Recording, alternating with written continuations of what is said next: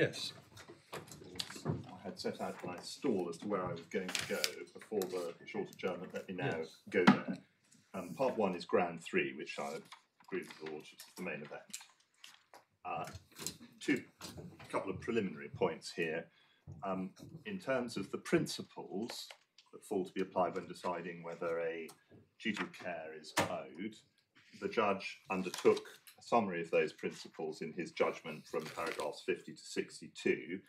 I needn't take you to them because I'd just ask you to note that it is not said that he has misdirected himself as to the legal principles insofar as they relate to questions of duty of care. Similarly, the judge says in paragraph 11 that he takes the facts as set out in the particulars of claimant. He includes a summary from paragraph 12 onwards. And again, the only thing I need to say there is that it is not said that he mischaracterised or overlooked one of the facts upon which the appellant's pleaded duty of care case was based. So really the only issue for this court under ground 3 is whether on the facts alleged in the amended particulars of claim it is properly arguable as a matter of law that a duty of care was owed by the respondent to the appellant. And the ultimate question is he right or is he wrong? Yes, I think it's implicit in what you just said, that you submit that although it's right to formulate it as it reasonably arguable, it is in fact a binary question. It really is, because we've got facts that are accepted for the purposes of the summary judgment. As the judge rightly notes, they're pretty straightforward facts, and the court simply has to grasp the nettle, as it were, and decide whether that is produces a duty of care. As far as duty of care is concerned, it's right to identify that there are 3 different kinds of duty that the appellant has variously identified across her pleadings, or rather the amended particulars of claim, her skeletons and her oral submissions. And they are these. 1, the appellant argues that the respondent owed a duty to take care in the recruitment and supervision of management staff.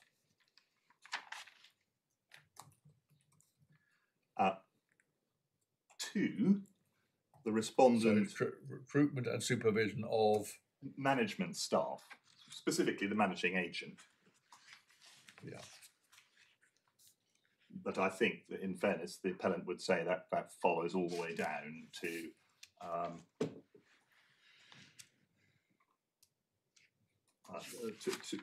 other people. But at any rate, it's the respondent owing a duty to take care when it recruits management, its managing agent, and supervises it.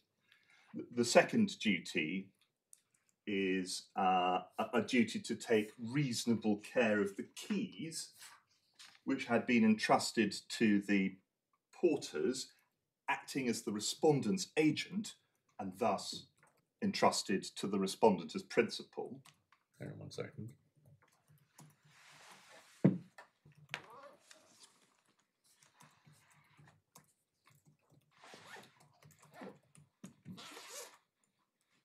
Yep. And thirdly, a duty which boils down to a duty to ensure that the porters in the building perform their own functions with reasonable skill and care.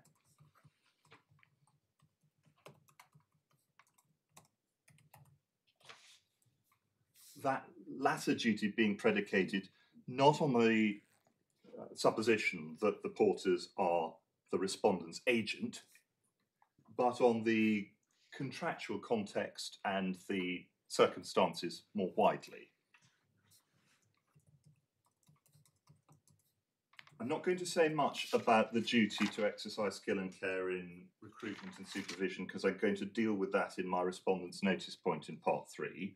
But I am going to take a closer look at the second and third duties, starting with the duty of care based on the porters being the respondent's agent.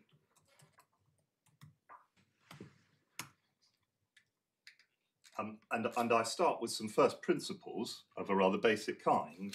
The law of tort does not rest generally on the concept of agency. It performs only a more limited role in the law of tort.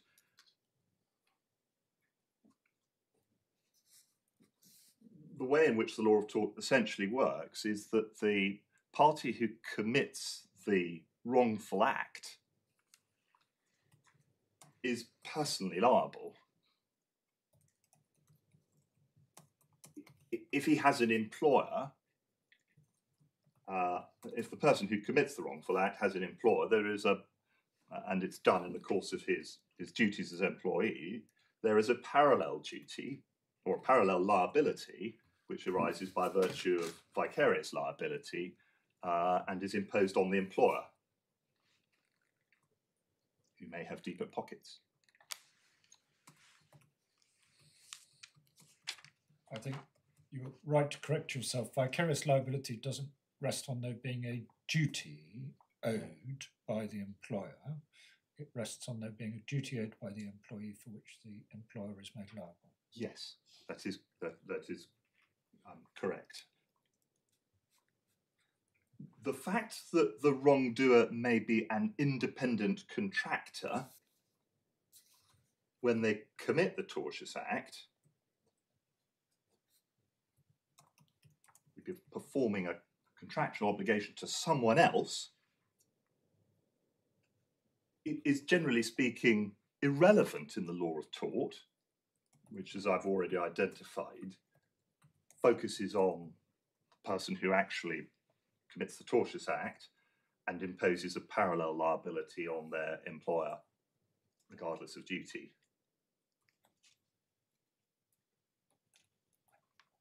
And the basic principle, which has been explored ad nauseam in the authorities, is subject to certain limited exceptions which don't apply here, not said to apply here. The party is not liable for the torts of their independent contractor. But I accept... Sorry, I just wanted the structure of this. You said the fact that the wrongdoer may be an independent contractor when they do the wrongful act is generally irrelevant in the law of tort. Yes, because it is the wrongdoer who is personally liable. The claimant can sue the employer who is vicariously liable for his employee's wrongful act. But if there is no employer and the wrongdoer is simply an independent contractor of someone else, then the law of tort, generally speaking, does not offer the ability to sue that other person simply because they were in a contractual relationship with the party who commits the tortious act.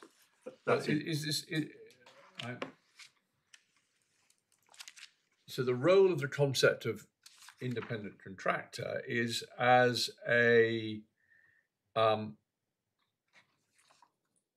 limit to or parameter of the concept of vicarious liability. Is that right? Well, they're generally speaking alternatives.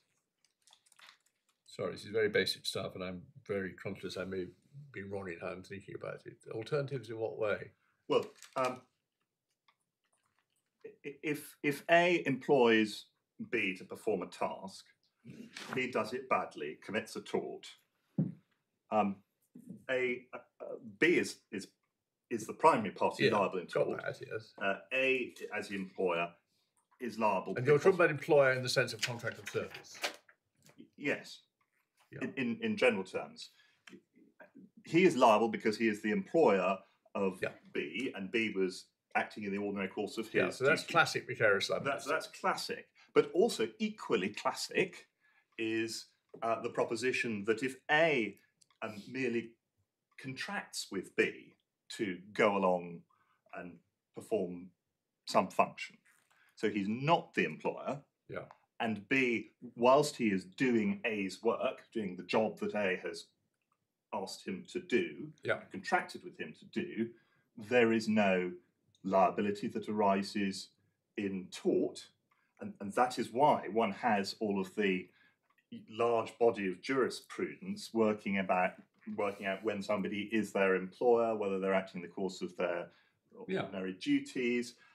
Why we have the Supreme Court recently explaining the limits of the exception to that, whereas you may have, in some circumstances, that a party is not strictly, technically, an employee, but is acting in all respects in a situation which is so similar to a relationship of employment that the law treats them as being effectively an employee for the purposes of establishing vicarious liability. And there are all those horrible sexual abuse cases where the courts have grappled with and been prepared in those circumstances to extend the principle, which is to offer an exception to the starting premise, which is, generally speaking, you are only indirectly liable, vicariously liable for the torts of your employee.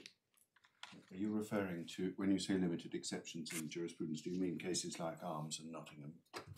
I mean, it's council about foster carers who are not employees but yes, are fulfilling a statutory function of county yes, council in looking then after children. they're not strictly speaking. The Supreme Court has recently, the name has popped out of my head, it's in my skeleton, perhaps somebody behind me will get it for you. It's not the Barclays Bank case, but the doctor. That was the next one. This is the latest in the learning. This one is called X, and I'll get the reference for you. It's in my skeleton below, actually. It's in my skeleton below.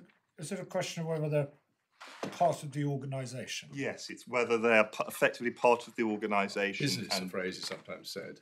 Sorry. Another way it's put, I think, is, which I think is the same concept as my lords, whether the actual tortfeasor is conducting a business of their own.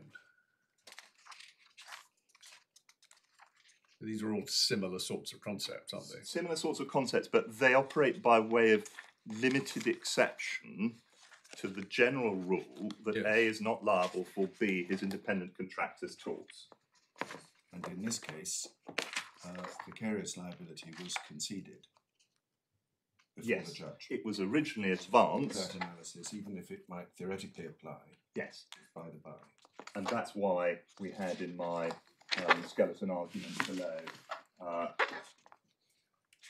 argument about how vicarious liability works. It's the latest in the learning is the Supreme Court's decision in Trustees of Barry Congregation of Jehovah's Witnesses versus BXB, 2023, UK Supreme Court, page 15, is the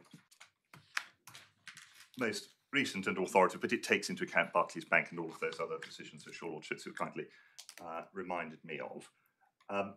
So that's a really important starting point, and it is, and I don't want to get entirely blown off course, but it is the answer to my learned friends. Well, these are all people in contractual relationships, and everything that the porters do is ultimately because when one feeds back across the contractuals chain, they were put in motion by the respondent, who he would say, I disagree with him on this, sits at the beginning of the chain. But that's not how the law of tort works. But let me explain how it does come into, agency does come into tort. Okay.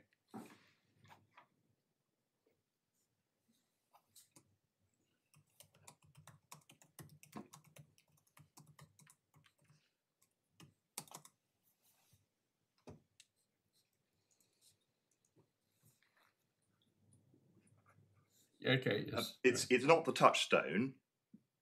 Vicarious liability is of indirect liability, but it can operate in this way, and I do accept that it is perfectly possible for A to acquire a duty of care because of action taken by B, its agent, in A's name.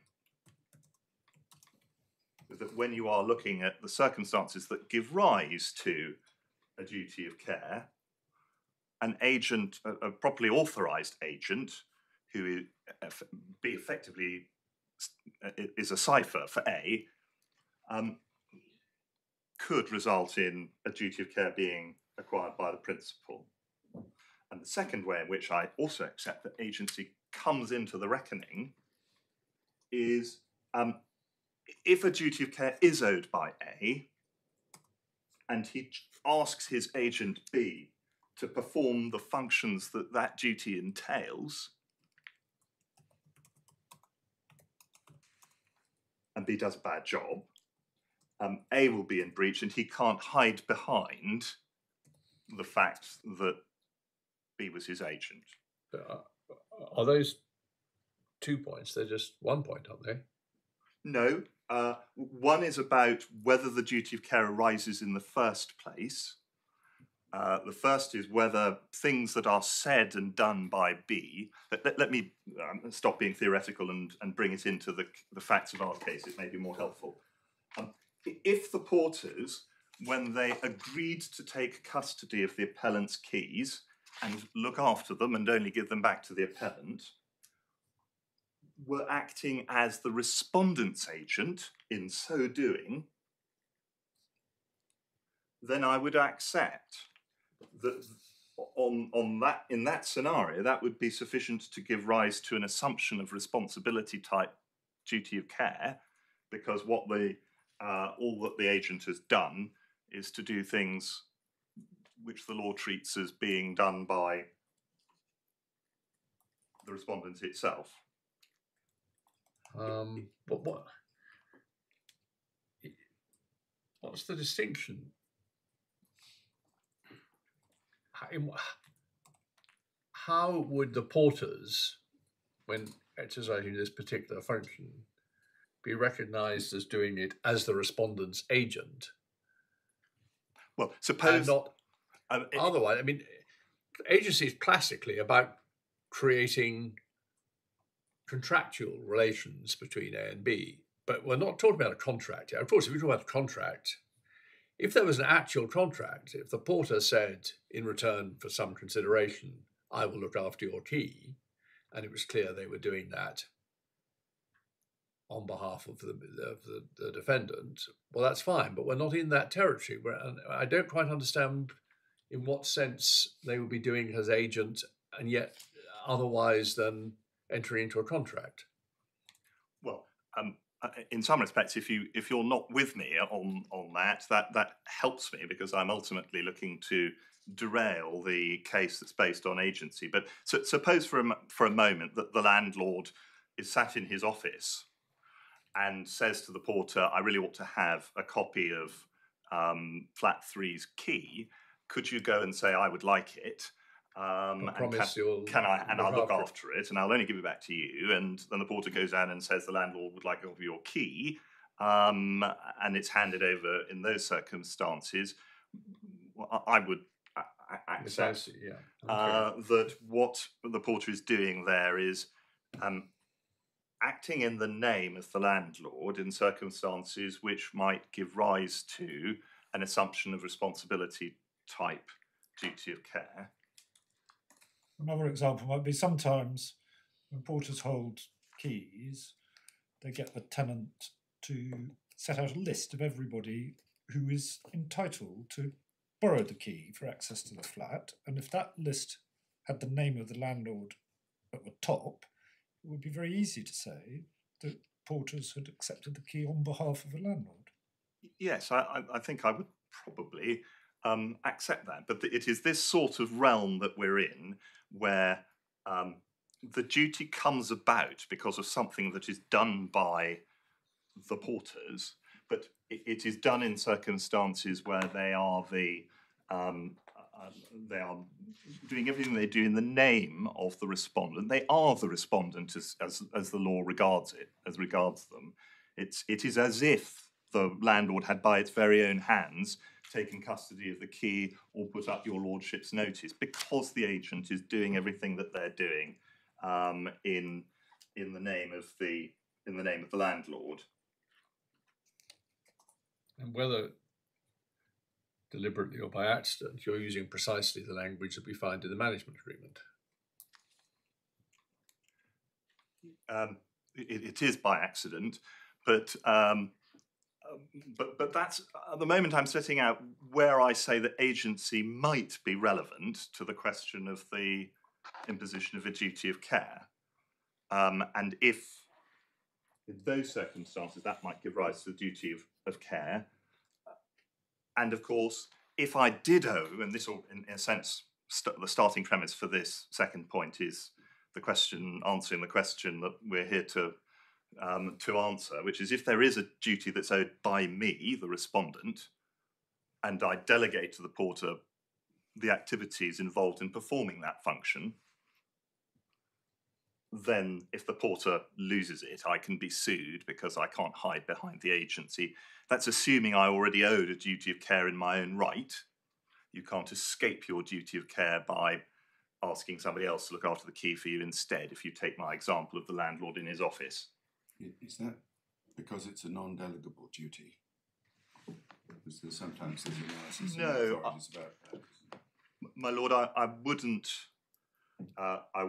put it that way. It's because in this part of the analysis, one assumes that that A already owes a duty of care, and that duty is to ensure that the key is kept safe and only handed back to the appellant. If A says, I owe that duty, but you, B, hang on to this key, then if B hands it to a thief and doesn't look after it, the appellant can sue A, because they owe the duty of care and it's not been performed, and it's no answer to the claim against A to say, oh, well, I'm terribly sorry I gave it to B and they didn't look after it, so why don't you sue them?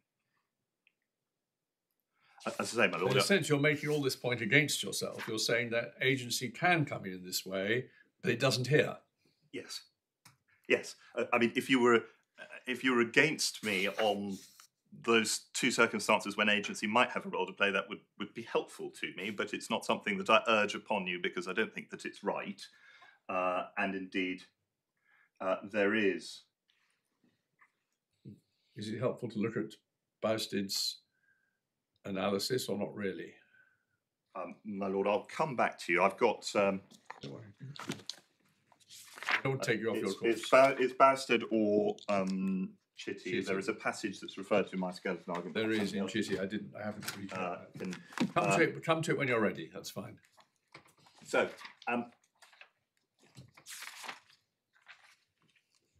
on the question of agency, if the porters were in fact the respondent's agent, so that everything they did, it was effectively as though the respondent had done it, and they took custody of the key, and therefore the respondent as principal took custody of the key,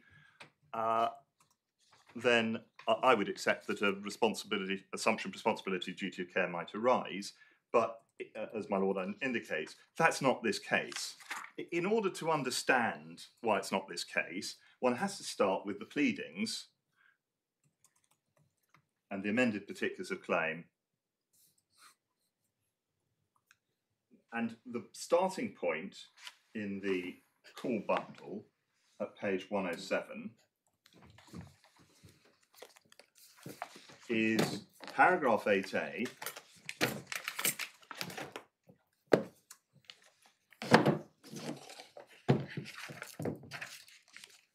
where the duty that is alleged at this stage of the pleading is framed.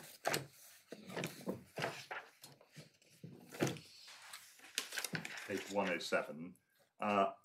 What is said is that under the heading duty of care by the defendant, as a matter of law in providing the relevant services for the benefit of tenants in the building, including the claimant, the defendant owed tenants, including the claimant, a duty to take reasonable care. That begs the question, what are the relevant services? And in order to see that, one has to go back to page 103. So I just got behind for a moment. Where were you? I was at 107 and Yeah. page 8A. Yes. And to make sense of the duty in relation to relevant services, one has to see what the relevant services are. Yes. And one goes back to 103. And one sees that the relevant services at A and B are A, the provision of such staff and equipment as are reasonably necessary to ensure the building is secure. B, the selection and supervision of such staff as were reasonably competent to ensure that the building was secure. And the simple point here is that at this stage, the type of duty that's being alleged is my respondent's notice duty. It focuses on the things that the respondent does itself, and it's looking at recruitment and supervision. Fair enough, but one then has to look on to see what happens next, and one finds that at page 113, the negligence. Now, before we even read what's there, one might have been expecting to find that breach of the kind of duty that we've just looked at is alleged. Yes, right. The respondent was careless in the appointment of its managing agent, Fairbrother, who it knew from its track record was wholly unsuitable. That sort of thing. The respondent failed to supervise the managing agent, and there have been incidents like this over the last 5 years and they've not done anything about it. But that's not what happens. What one then finds is paragraph 27 is an allegation that the defendant breached the duty of care. Right. And 31 is where you find what the pleaded particulars of breach are. And they are... So which paragraph did you say? Paragraph 31, my lord, Yeah. on page 114. Yes. It's a verb, the following acts entailed breach of the duty of care owed to the claimant by the defendant's agents. Now, I'm going to come back to that curious phrase in a second, but I would just ask your lordships to note that what is focused on when we come to breach are the activities of the porters on the all-important day in question. No allegations, this is something the judge picks up, of breach of the recruitment and supervision. It's all about the failings of the porters and their handing over the keys to the wrong person. Coming back to the breach of a duty of care owed by the defendant's agents, that is, of course, a legal non sequitur. That is because either the duty is owed by the respondent because of things done by the porters as its agents in its name, or alternatively, the duty of care is indeed owed by the porters, in which case they are personally liable and FSL or APSL as their employers are vicariously liable. But where one can see a more recognisable sort of agency argument is at 26A on page 1112. Claim was advanced both in bailment and in negligence. And indeed, bailment really headlined the claim originally. At 26A on page 1112, one sees a more orthodox agency argument. At all material times, the defendant, acting by its agents, the porters, was the bailey of the keys to the flat. They held keys on terms, and they failed to abide by them. There's one other place, just for completeness, that agency is dealt with, and that is at page 108, paragraph 9A.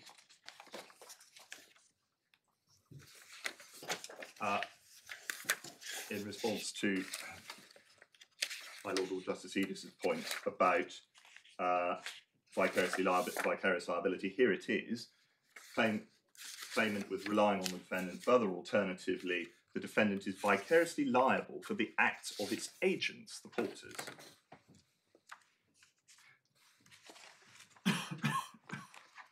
So that's how the pleaded case works. But I accept that within the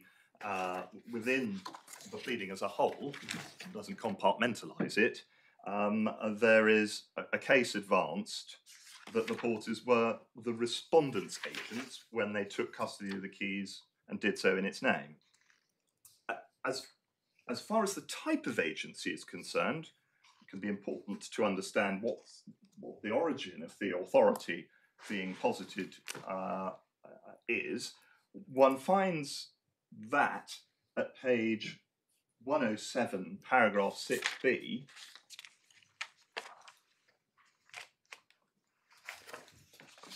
further alternatively, the porters acting within the scope of their ostensible authority requested of the claimant when she moved into the flat that she provide them with a set of keys to flat 9. Now, that, to be clear, is the original set of keys, not the new set of keys that was produced when the locks were changed. But if one comes on to page 109, one finds at paragraph 17 going over the page the factual allegation that the new keys were also handed to the porter. Sorry, which paragraph? Paragraph 17. I'm afraid there are a number of paragraph 17, but the one I want is the one that starts at the bottom of page 109. Refers to the installation of the new locks and to the fact that 2 copies of the key were provided to the porter, known only as Sebastian. And then if you turn over to page 111, paragraph 17a, the allegation is that Sebastian took a copy of the new key from Mr Metzer Appellant's son and said that he would keep it for the claimant. There is no explanation as to whether that is as to the basis of authority that's being asserted there, but one infers from the fact that the first set of keys was said to have been received as ostensible authority that is the basis upon which the new key is said to have been received by the porters. In terms of actual authority, the only place that one finds the claimant engaging with the concept of actual authority is at paragraph 2m, c and e, starting on page 104. And here, sorry, which page is page 104, 2m. Mm-hmm. 2MC is the bit that we looked at a moment ago, subject always to this agreement. The defendant authorises the agent to act in its name. And on its behalf. And on its behalf. And then over the page at E, this is the non-delegation provision, clause 15, fair brother agreement would not delegate any part of its functions without prior written consent of the defendant. And then it's important to look at paragraph 2.0 on page 105. And actually it's top of page 106 because it's 2.0b, where the appellant positively pleads the obligations of Fairbrother as agent were non-delegable, save by prior written agreement. As far as the claimant is aware, the defendant did not ever permit Fairbrother to delegate the provision of services, and thus Fairbrother remained at all times material to the current claim, the defendant's authorised agent for the provision of relevant services. Relevant services, of course, a reference back to the recruitment and supervision of porters and everybody else. Hang on 1 second. I just want to see it again. But that was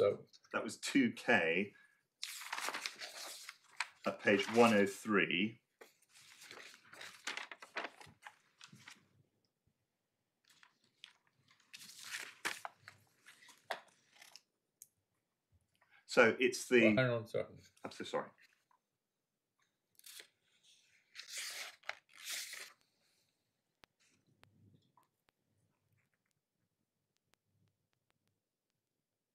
The services are not defined as they might more straightforwardly have been to hold keys. Hold keys or porterage provision, procuring satisfactory porterage Well, I agree, services. but ultimately you'd have to have particulars of what the relevant porterage services are. Yes.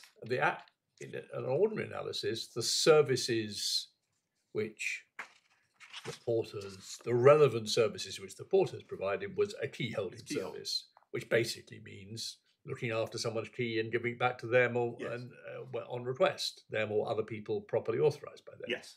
Yeah. But what I would ask your lordships to note here is, as far as actual authority is concerned, the pleaded case that is that the respondent cloaked Fairbrother with authority to act in its name.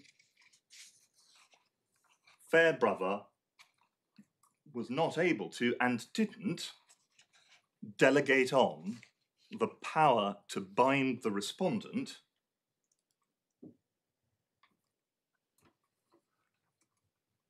not only do we not find a true chain of agency type argument here, which is the respondent gives Fairbrother the right to bind it, to do things in its name.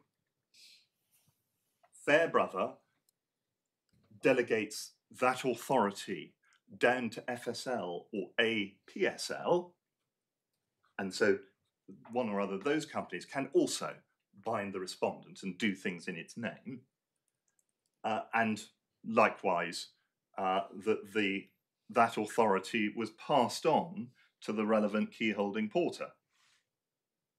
It is in fact the opposite of a chain of agency argument as regards the pleading. So that's the pleading.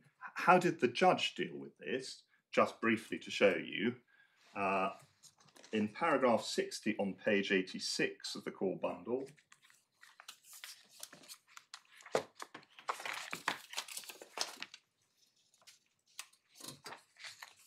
he says in the third line down, it's worth noting that claim in this case is an allegation that the defendants were entrusted with the keys to Claimant's flat, and it's an important feature of whether or not, on the assumed fact, that is a fair way to characterise the nature of the defendant's position. So he asks himself exactly the right question. He goes on in paragraph 69 on page 89, in the passage that my learned friend has just taken you to note in the second half of that paragraph, claims not brought against Fairbrother, the professional managed agents, also the porter's employees were FSL, and that the defendant was not their employer. So he correctly identifies that the porters in question were employed by FSL or APSL, it matters not by the respondent. And then one finds in paragraph 75 on page 91,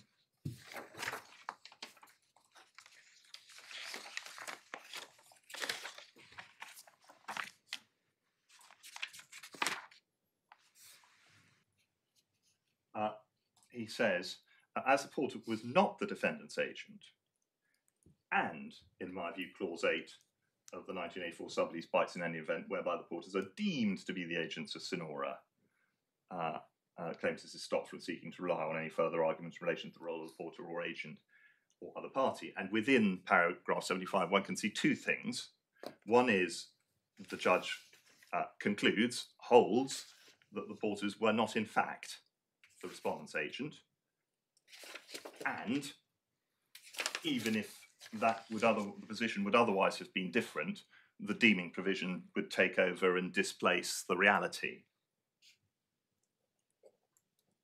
He doesn't, admittedly, doesn't explain fully the reasoning for that conclusion, but one infers that comes back to what we've looked at already in paragraph 69, where he's identified that these porters are conforming their duties under their contract of employment with their employee, with their employer. It's worse than that, isn't it? I mean, if you left out the bit beginning with "and," it would read, "As the porter was not the defendant's agent, the claimant is stopped in relation to relying upon any other argument in relation to the role of the porter or agent or the other." That's a complete non sequitur. No, that bit belongs with 8K. The real problem is he ought to say, "As the porter was not the defendant's agent, there is no liability." Yes. And in any event. Yes. Yeah. I agree. It's infelicitous. Well, but buried there are two separate conclusions, not well expressed, I accept. One, of course, must be fair to the judge. This is an extempore judgment. Not wholly. He reserved judgment for 48 hours, didn't he? No, he had us back at lunchtime the next day and then... Oh, sorry. Next day, right. But anyway, that's what the judge concludes, and one infers that it relates to the role of porter's employees. And he's finding that on agency, or rather the absence of agency, which he there suggests he's reached, where is that reasoned anywhere? My lord, no. That's why I say that one has to infer that is the logical conclusion reached from the analysis in 69, where he establishes that the porters were the employees of FSL. Nevertheless... But that's all about vicarious liability, isn't it? Whether they're employers or employees. I think that is right, but if they're going to be the agents of anyone in the circumstances where they are acting as the employees of FSL, it would be as FSL's agent rather than as the respondent's agent. As I say, I don't hold that out as a model of judgment writing in terms of the exposition of the reasons that lead up to that. Nevertheless, it is clear that that's the view that the judge has taken, and I do want to deal with this briefly, but I do say that that's a problem for the appellant. A ground 4 of their grounds of appeal, which your lordships find on page 14. That's the call bundle, that is.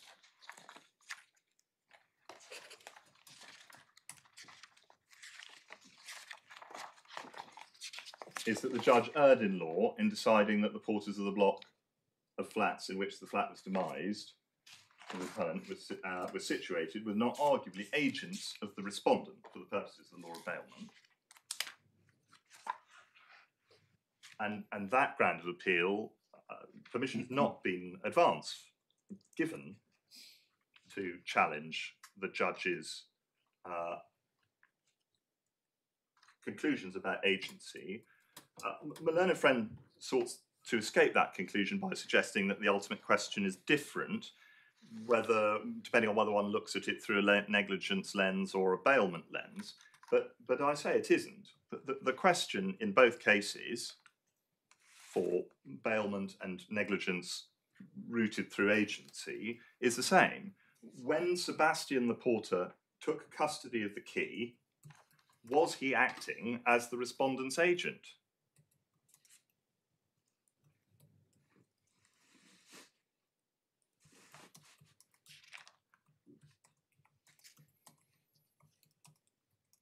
The answer cannot differ or be different depending on whether one is asking the question for the purposes of reviewing the bailment claim or the negligence claim. Would that suggest that there may be something a little bit difficult about the decision on leave to appeal, permission to appeal? Because if the answer must be the same, they have leave to argue one but not the other. Well, quite. Now, I do accept that Lord Justice Popplewell approached it from a slightly different angle when saying no. Nevertheless, he did say no, and the ground of appeal is one which seeks to attack the judge's conclusion that the porters weren't the respondent's own agent at the time. Can we just see exactly what the ground of appeal was? Yes, it's at page, sorry, I said 14, I meant 15.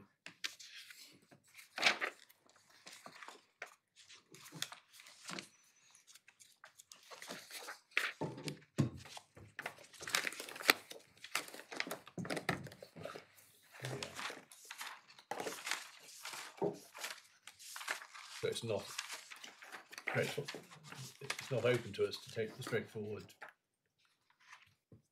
to take the argument, well, all he was doing was saying you haven't got a claim in bailment. And the fact that this may be one of the reasons why he said that doesn't mean it can't be run on in another context.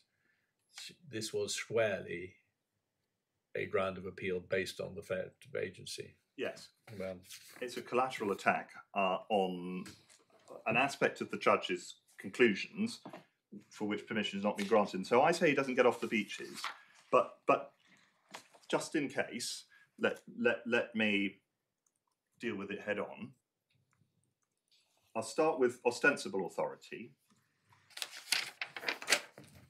at the risk of teaching your lordships to suck eggs. Ostensible authority arises where a party has, by words or conduct, represented that another party, X, is his agent, and the other party relies on that representation.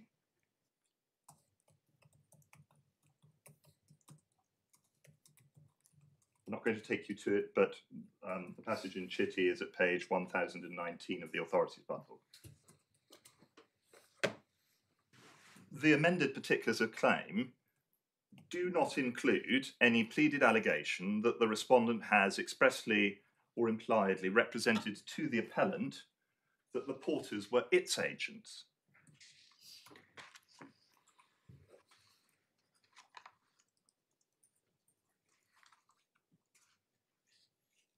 Nor do they contain an allegation that the appellant relied on that representation when deciding to give the porters custody of her keys.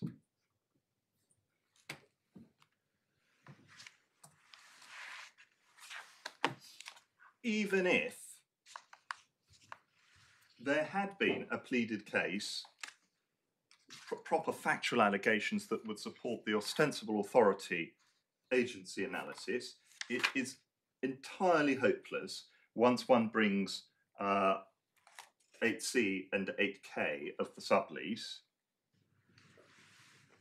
into play.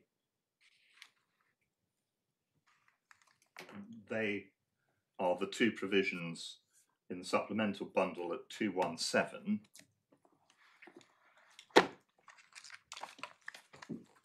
I'm assuming that your lordships are reasonably familiar with this, but denying that the respondent could be liable for in tort or in bailment or otherwise for the actions of the porters, and still more explicitly at 8K, which I take it again your lordships are familiar with, the second half of that, in the event that porters do render services to subtenants themselves, key holding, etc., they are deemed to be the servant of the lessee, not the respondent. So, well, out of curiosity, why does that? Of course, I see why that's wholly inconsistent. Yeah.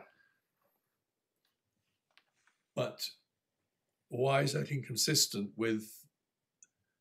Since they didn't say that in terms to the claimant, wouldn't it be theoretically possible that by other conduct they did make such a representation to the defendant? You say not pleaded. All I'm saying is referring to the contract to which the claimant was not a party wouldn't undermine a case if it otherwise existed. Well, the first point is, as your lordship has identified, it is not said. Bear in mind, it has to be, the representation has to be by the respondent itself. Yeah, I get that. The agent can't represent, I am the agent of the respondent. I know that, but sorry, you had two strings to your bow. You said no pleading. No pleading. And then you said, even if it had been pleaded, it's hopeless because of these contractual provisions. Yes. I wasn't unsure why, if it was pleaded, and we don't know what the pleading would have said, but it's not axiomatic that the contractual provisions would undermine a case on ostensible authority because they might not be aware of what was in the contract. Well, two things. Firstly, I think I would accept your lordship's point that I'm putting it too highly. It is a problem for a party seeking to establish that it has been represented, that the respondent has represented that the porters are its own agents, that in the lease which empowers the respondent to cause porters to be provided, there are standout up in lights provisions that say they are not the respondent's agents at all. They are not deemed to be, and I'm not assuming any responsibility per 8C, and they're deemed to be the agents of someone else, not me. That would be a problem for somebody seeking to establish responsible authority. I can see your lordship might say, well, if the representation has to be made by the respondent itself, and we don't know what sort of representation it would have been, if the respondent had said, if one imagines my conversation in the office, this time with the tenant present, hand over your keys to me, I will look after them come what may, and I will make it my own personal responsibility to ensure that they come safely back into your hands, you might get an argument as to whether this, whether the explicit conversation or if on day one a member of the management committee had come to welcome her and say, let me talk you through the services the porters will provide for you. On behalf of the respondent. Yeah, well, absolutely. I'm not saying a representative of Fairbrothers. I'm saying a representative of the management committee. The managing agent. No, I'm saying if. Or I'm saying if someone from, say, Flat C said, "Hello, I'm the chairman of the defendant." Me. Yes. So nice to have you in the block. Let me tell you what the porters will do for you. That still wouldn't do, my lord. It needs to be better than that, because this is all not what the porters will do for you. Sorry. This is what the porters are going to do in our This name. is what our committee has asked the porters, have agreed that the porters will do. Even that's not good enough. It has to be what they will do on our behalf, because the whole point of ostensible authority is, has the respondent held out, not just that the porters are going to do useful things, but that they are the respondent's agent when they do so, so that everything they do is something that the respondent does itself. That's what we're looking at here. But right, yeah, okay, fair enough. I was taking it to, if they'd said all those things, then the fact that something that was contrary to what was appeared in the sublease wouldn't be fatal, because she wouldn't know what was in the sublease, except purely theoretically, because Clause 10 of the subtenancy agreement suggests that she's aware of it. Yes. Certainly wasn't. You might have the context. I certainly don't go along with that, because the whole point and the real reason why Clause 10 gets discussed at all is that by covenanting to comply with the terms of the sublease in her own lease, by coming to comply with the provisions of Sonora's lease in her own lease, she can't be heard to say that is a lease that I'm not interested in. It's I shouldn't be required to think about what it might contain. I didn't look at it, but I don't need to go this far. But my point is, it's not pleaded, and the discussion that we're having shows how important it is for that case to be pleaded, and for the assertions to be that are said to be made by the respondent that the porters are its agents to be critically analysed. But the point is they're just not there at all. And it may be that is, one doesn't need to go as far as saying, well, even if there had been a conversation, one still comes back to C and K. Anyway, my lords, I want to keep speeding along, but let me take the alternative way of looking at things. Appellant could get to the same place in theory by establishing that the porters. I'm putting the heading actual authority. Is that right? Yes, please do. The porters were the agents, were still the respondent's agents under an unbroken chain of agency and sub-agency. But there are problems with that. It is well established that an agent can only delegate the ability to bind the principal if the principal expressly or impliedly assents to that happening. And that comes from that principle is recorded in Chitty at page 10818. Shall we just look at that? Yes, or I can read it to you if it's quicker. I'd like to see it. I Yes, think. well, 1018. So that's in the authorities bundle. What page? 1008 behind tab. What is the paragraph number in GT? It's 22046. So it's the passage that you sidelined. Yes.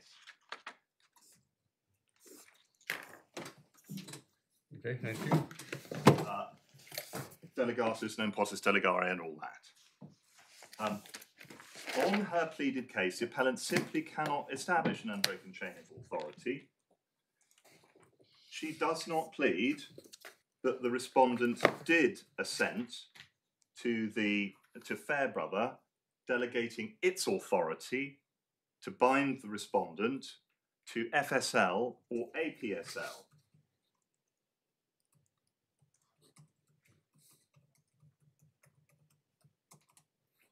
It's worse than that. She pleads the opposite. That's paragraph 2OB on page 106, which we've already looked at. Namely, that there has been no delegation of Fairbrother's authority. Just give me the reference. Which paragraph is it in the It's top? 2O, letter O, B, page 106. Yep.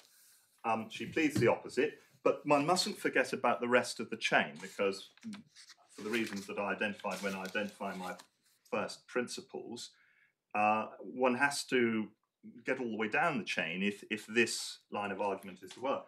And the appellant doesn't plead that the respondent assented to FSL delegating its authority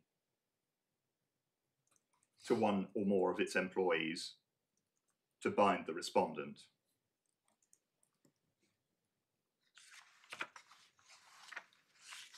And furthermore, the unbroken chain argument gets into further difficulty once we get to 2000, because whereas before, under the original management agreement, Fairbrother had authority to employ porters in the respondent's name, they lost that authority when the old paragraph 10 of Schedule 2 was subbed out in favour of the new one. So in terms of the authority to engage porters, the FSL didn't have authority to pass on to anybody else. They weren't able to employ porters that would become the respondent's employees, and they therefore couldn't confer that ability on anybody else.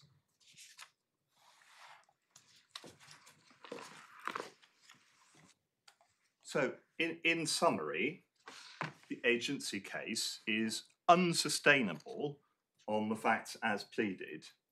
The ostensible authority case doesn't work, nor does the actual authority case work. So, if I may move on, conscious of the time, to the other way in which the appellant puts her duty of care case, which I call it a duty of care in light of the contractual scheme and all the circumstances. Trip off the tongue, but that's my heading at any rate. Assuming that the judge was right, that the porters weren't the respondent's agent, whether that's because Milan and Friend didn't get off the beaches or because my submissions have found favour as to the substance of it, the question which arises is whether a duty of care nevertheless falls to be imposed in light of the contractual scheme and the circumstances. And the duty here that's being asserted is a duty on the respondent to ensure, to procure or ensure that the porters at all times perform their functions with reasonable skill and care. Now, there's two starting points here which are very important and which my lord identified in the course of argument. The first one here is that when deciding whether to impose a duty of care on the respondent, you need to recognise the role of the other actors in the scene. The potential candidates for the imposition of a duty of care are not only the respondent, but the freeholder and head landlord, Sonora, the appellant's own landlord, Fairbrother, the professional managing agent. Pausing here, so far all of these parties received letters before action ahead of the claim that was ultimately brought against me, and also FSL, APSL as the people who employ the porters and provide them. And then there's the porters themselves, critically, Sebastian, who took custody of the key. So just on factual question, we got the letters before action to the first three in your list. We haven't got their responses. They did all respond. I know, we haven't got them. You haven't got them. We don't know what they said that might then have inferred, made them think, well, we won't sue them, we'll now sue. No, you don't. No, fair enough. I just wondered. Although, interestingly, in all three cases, the appellant alleged that the porters were the agent of the freeholder, Fairbrother, and Sonora. Yeah. But I don't think it's not. We don't point. know what they said. Yes, but the legal analysis cannot change because of the accident of the appellant deciding to sue the respondent and the respondent alone.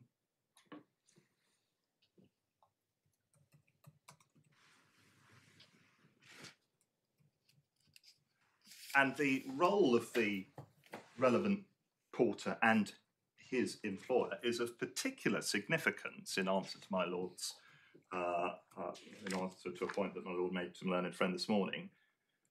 As both the judge and Lord Justice Popplewell have already acknowledged and identified, the fact that the keys were handed over to the porter gives rise to a claim in bailment and probably also an assumption of responsibility type duty of care at common law.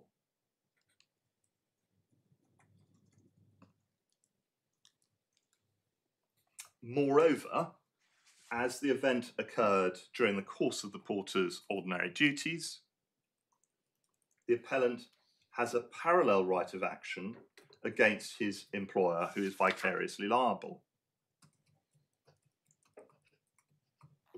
So what we're coming on to look at now is whether anyone else assumed a responsibility for the appellant, or whether it is just and reasonable to impose a duty of care on someone else. Now, I accept it's conceptually possible for more than one actor in the scene to owe a duty of care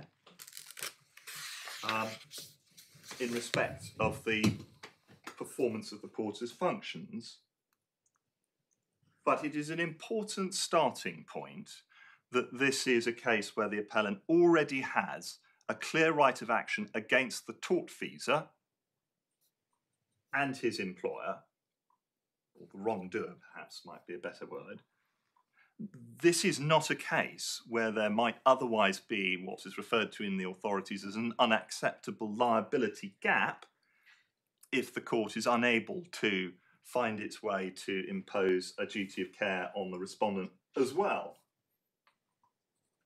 And one can see that the judge had that well in mind in paragraph 69, which we've already looked at twice, that the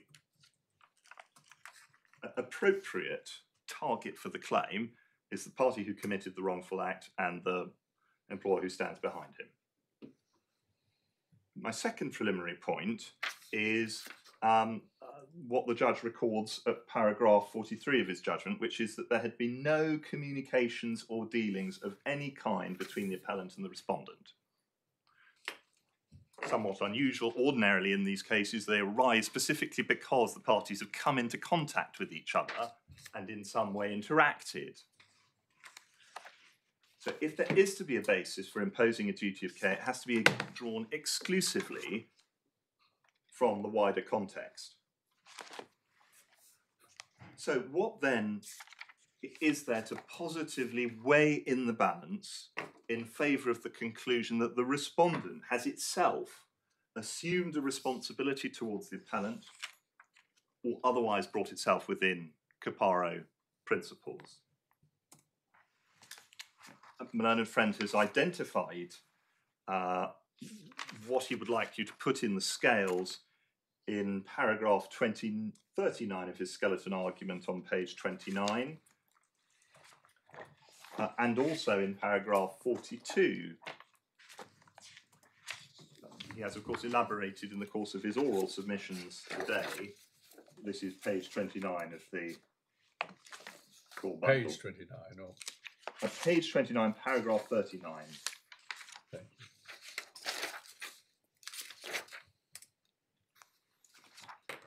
you. And what he identifies in paragraphs 39 and 42, and he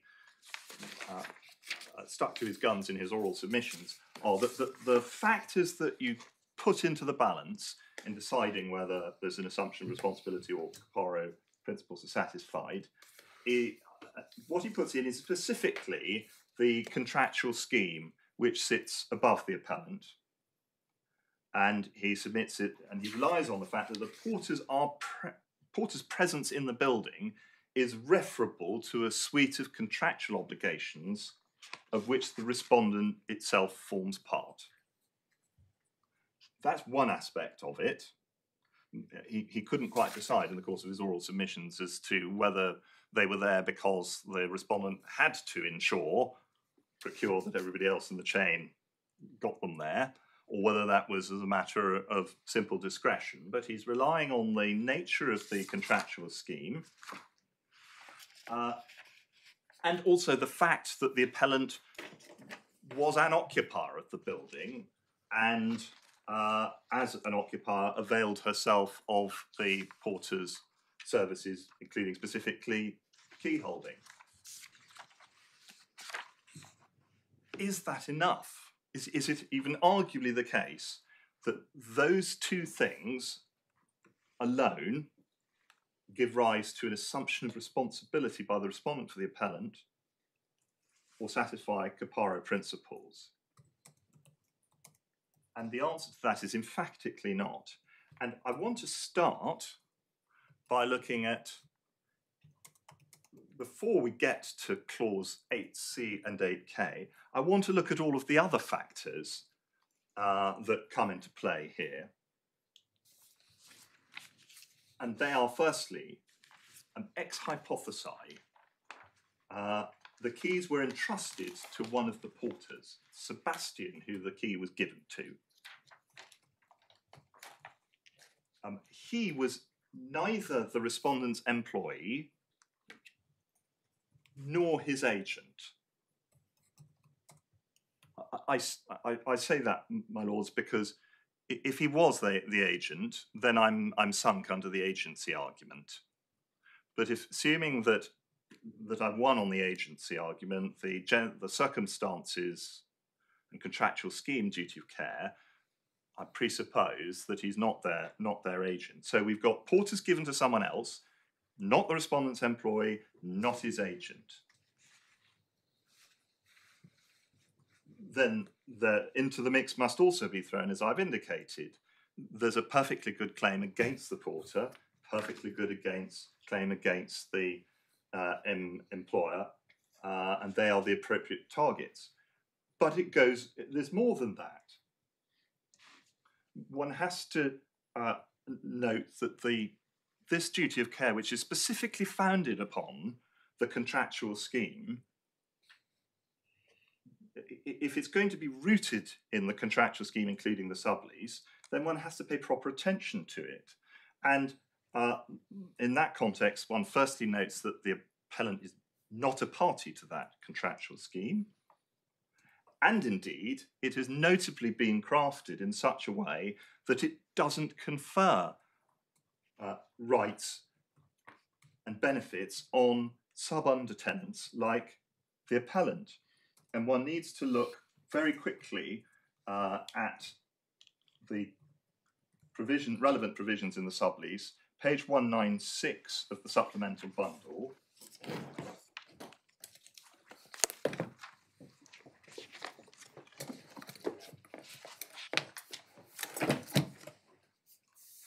Here are the recitals to the 1984 sublease, which is incorporated by reference into the 1999 sublease. And recital 2, the bit that I'm interested in, starts 4 words before the end of the page. In this lease, except where the context otherwise requires, the reference to lease shall not include any underlease, whatever the length of term, or any head lease for any term less than granted by this lease, and lessee shall be construed accordingly. So that when one then comes on to see the scheme of covenants, which begins on page 200, one has to bear in mind the definition of lessee. And one must also note that this is a carefully crafted scheme that takes into account all of the potential interested parties: freeholder, the respondent as landlord for the purposes of the sublease, the tenant of this lease, the other flat lease tenants. They're all catered for. One sees in clause 3 that certain covenants are given with the lessor and with the company, that's me, the respondent, and with the lessees of other flats comprised in the buildings. Certain other covenants in paragraph 4 are deliberately only enforceable by the lessor and with the company, so that the draftsman has given a clear indication as to, or produced a scheme which identifies the parties who are supposed to get the benefit of these obligations, including, in some instances, parties who are strangers to this particular lease. And sub-undertenants are conceptually recognised because they are carved out in recital 2 of the people who might otherwise benefit from the words "and with the lessees of other flats." So the answer to the question, for whose benefit are these services being provided, is Sonora and the other long leaseholders, not sub-undertenants. And this is a point that the judge had well in mind. Just for your lordship's note, because time is marching on, he says, he makes this point at paragraphs 37, 38 and 65. It's a little bit unrealistic, isn't it? We don't know how common it was for the leaseholders under the flat leases or their successors to sublet, but it would be well, surprising if it happened quite often. There is an alienation covenant in the... yeah, but they're allowed to. They're allowed to, yes. That's my point. Given that, I was about to say, but given that they contemplated that they can, it'd be very odd if portrait services which were in fact supplied were supplied differentially as between actual lessees and their lawful and other lawful residents, really, because they might even include licensees or family members. What you're looking at here, the essence of the exercise that we're doing is looking at the contractual scheme, which is the foundation of the suggestion that the duty of care is owed, looking at how the rights and obligations have been crafted, looking at who is supposed to be able to sue the respondent for failing to provide services, failing to comply with its covenants, and which people beyond the four corners of the parties to this lease get the same rights. And one can see that there has been a carefully instituted system which draws the line at subtenants. Okay. And it makes perfect sense because, of course, what you don't want is precisely this to happen, which is that the cog that sits in the middle of this leasehold structure to be sued by somebody, and when it goes down, then so does the whole system that it holds in place. But anyway, is there an assumption of responsibility in here for the appellant? Answer no, in my respectful submission.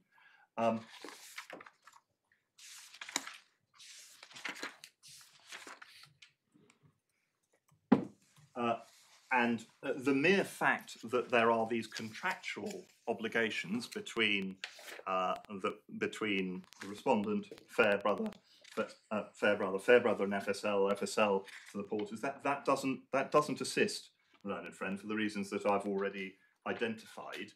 But even if it did, just imagine that the law of tort really did operate in a way that required one just to follow the chain of contractual causation until you get to the party who has set the whole thing in train.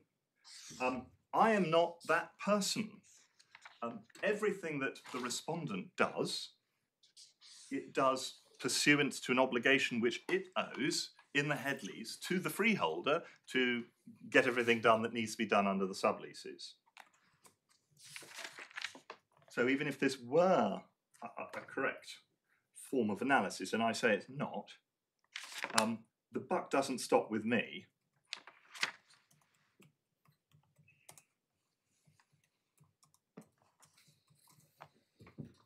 So even before we get to clauses 8, C and K, I say that there is nothing that's weighing in the balance in favour of the imposition of the duty of care. And actually, on closer analysis, even before we get to these two clauses, the contractual scheme rather militates against the idea that the respondent is assuming a liability, responsibility beyond the parties identified within the scheme that we've just looked at. Is it relevant, or you say neutral, that the respondent is a company owned, we don't know the details, but at least in substantial part by the lessees themselves, and whose only function appears to be to service at cost,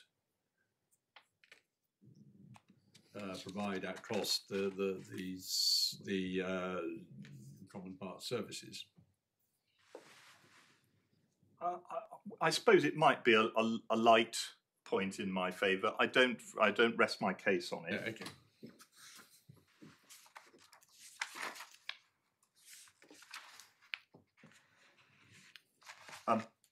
Sorry, you were about to say all that before you got to 8C and 8K, which really speak for themselves, don't they? But you better make yes, 8C and 8K. I think I've taken your lordships to that, and what one needs to do here is first consider the role that they play. I mean, they are obviously absolutely dead against the imposition of a duty of care. And in terms of the role that they play in the process, there are a number of cases which one might look at, but I think I will need, I'll do it with the Galliford case, if I may. The Galliford case starts in tab 8, page 168.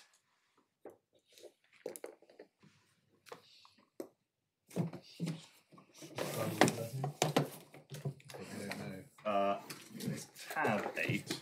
Yes, but nobody's put on the bundles which tabs are in which volume 1. Very grateful. Yeah.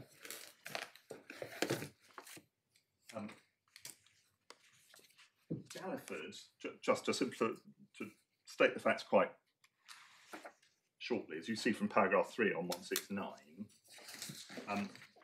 if I can explain that the claimant's MCL, as you see it, paragraph D, they are contractors under a building contract which provided for a development to be built out in accordance with designs provided by MM, who were a separately appointed engineer. and the parties MM and MCL, the claimant and the engineer, liaise with one another about the design in the lead up to the contract. The specification was found to be defective. The project was completed late. The claimant suffered losses as a result, and it sued the engineers in negligence, having no contractual relationship between them. And just to show you that the page 251, paragraph 204,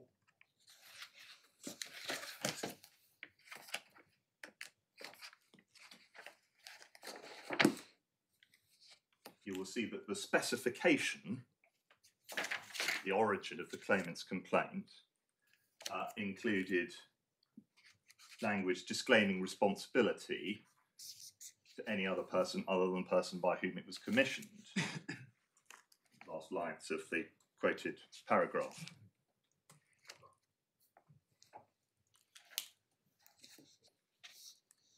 And in considering whether a duty of care was owed by the engineers to the building contractors in respect of the design, in respect to the contents of the specification, Justice Aikenhead explains their role at page 289.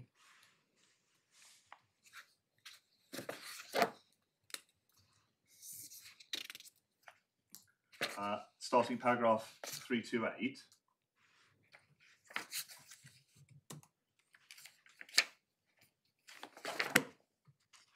And the simplest thing for me to do, bearing in mind the time, is could I invite your lordships to read paragraphs 328 and 330 to 332.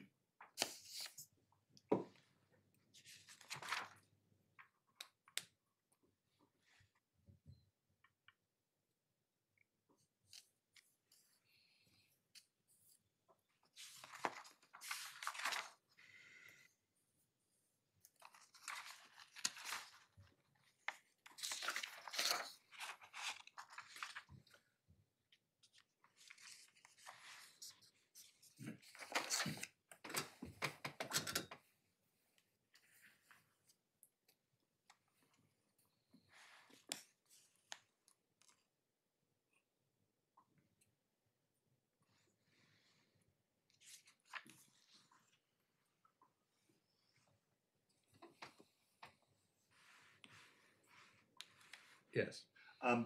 So the disclaimer plays an important part in the process of establishing whether a duty of care arises, because, as Lord Devlin puts it, a man can't assume a responsibility in a document in which he says, I'm not assuming a responsibility. These are important pointers that lead to the conclusion as to whether it is right to impose, whether there has been an assumption of responsibility, or whether Caparo's principles are satisfied. The other principle that I wanted to draw your attention to is in the Macmillan case.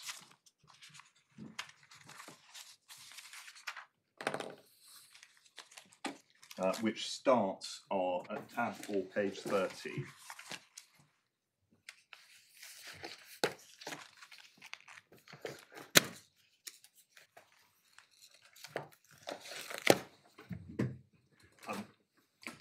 This is an insurance case where the claimants were suing a negligent insurance broker. Their losses should have been covered by an insurance policy that should have been placed by another insurance broker. That other insurance broker failed to do the necessary. They weren't covered and they sued him in negligence. The facts don't really matter. The bit that's important is on page 42.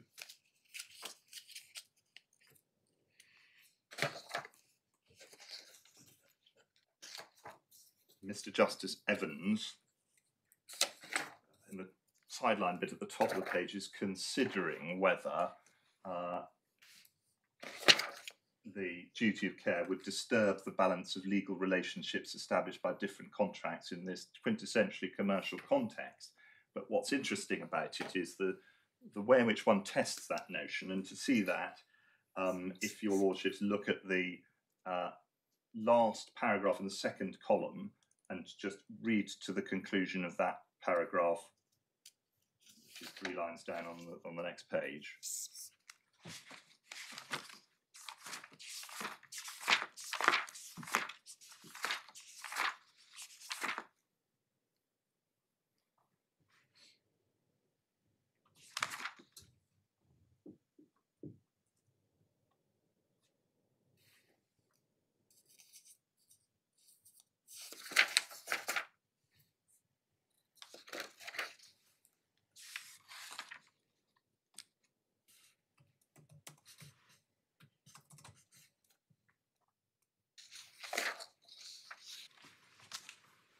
So it is useful when testing whether against a. I'm so sorry, my lord. You saw me.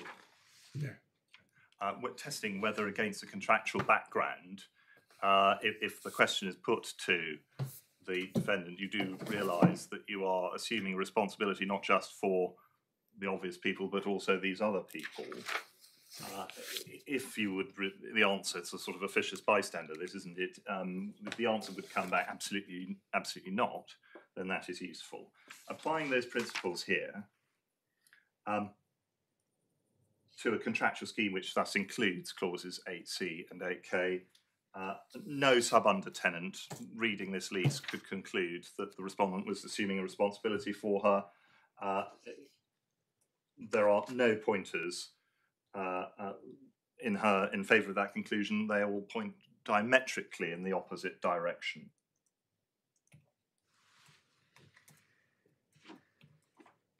The fact that the sublease is referred to within her own lease and she covenants to comply with its terms means that she cannot be heard to say that this is irrelevant to her.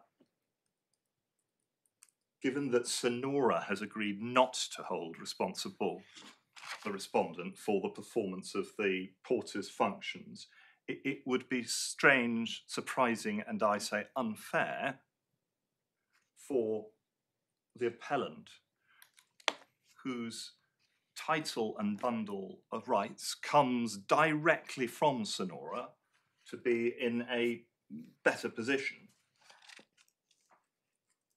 She has quite literally leased Sonora's rights. How can she find herself in a better position? Or to try the Macmillan test, in those circumstances, if you are putting at the date of the grant of Sonora sublease to the respondent, you have excluded liability and made clear you're not responsible for the porter's duties as regards the tenants to this lease. But you do. Would you accept that you are assuming a responsibility towards anyone to whom they sublet? I say that would properly elicit a particularly indignant, certainly not. So I'm shorn of the argument about a chain of agency.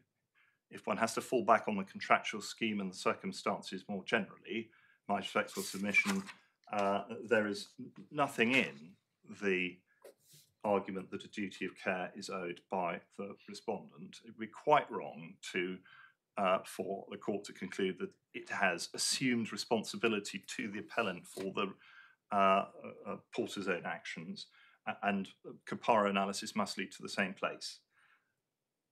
Let me move on, unless your lordships have. I've just got one question. Is the subtenant generally entitled to see their lessor's lease? I'm not sure you are at common law, and I'm not sure. In circumstances where this sublease states in terms that you are to comply with a copy, you are to comply with the terms Covenants in the head lease. It would be a bit extraordinary if the subtenant had no entitlement to call for the document that would enable her to do that. Yes. And is it registered? I mean, presumably the head lease is registered. It's a long lease. Head lease is registered, so is the sublease, not so the sub-underlease.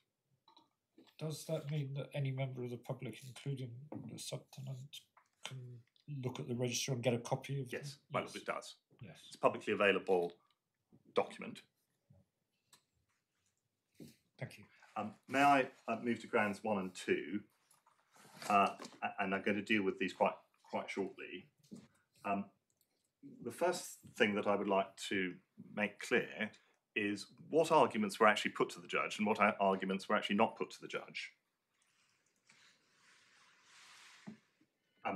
As far as ground 1 is concerned, it was not my submission at any stage, whether in writing or orally, to the judge below, that clauses C and clause 8C and 8K were imported as a matter of contract into the sublease.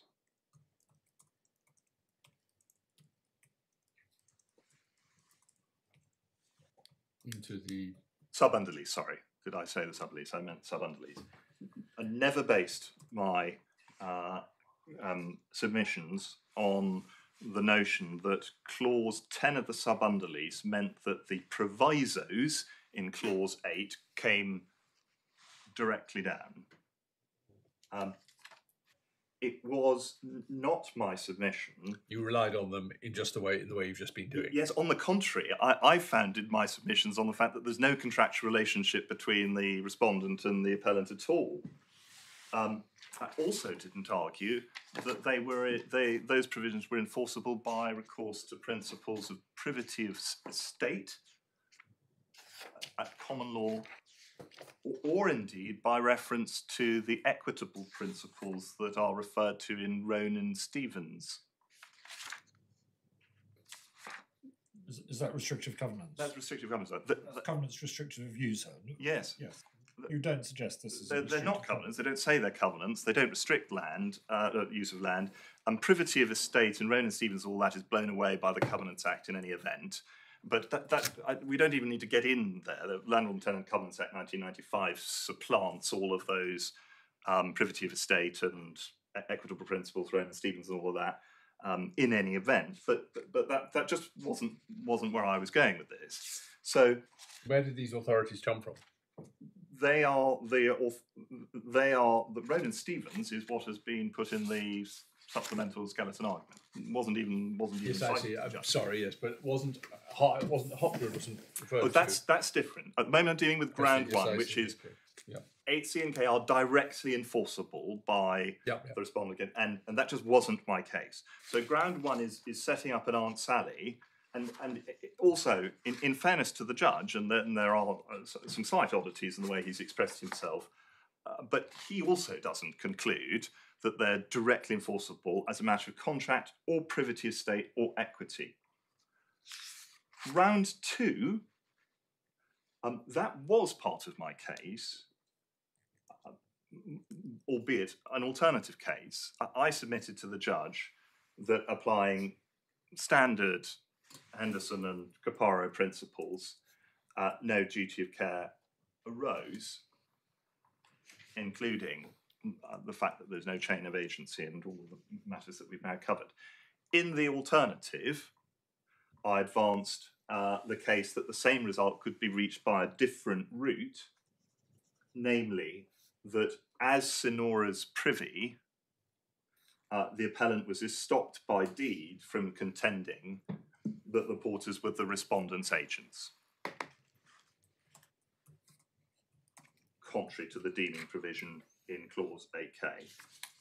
So that argument was put to the judge, and indeed was accepted by the judge, one seen in the judgment, albeit that it's a second string to my bow, a different route home. So ground 1, I don't need to address you on. Ground 2, I do, because I would, if I needed to go there, invite you to uphold the judge on the basis that the agency argument that the appellant seeks to advance is barred by the estoppel by deed, which binds her in the same way as her landlord Sonora. And here, that does come down to the Hopgood decision, and which in turn refers back to Taylor and Needham. My learned friend took you to it, but you may wish to have it there It's at page 17 of the authorities bundle.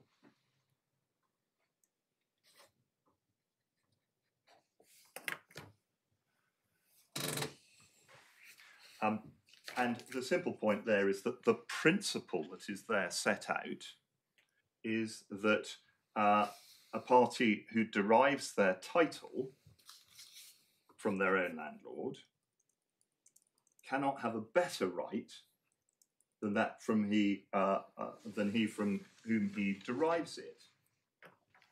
And in the middle of that passage, it would be a very odd thing in the law of a country if A could take by any form of conveyance a greater or better right than he who conveys to him, be contrary to all principle. And the term conveyance is apt to describe not just a transfer of the freehold, but also a lease.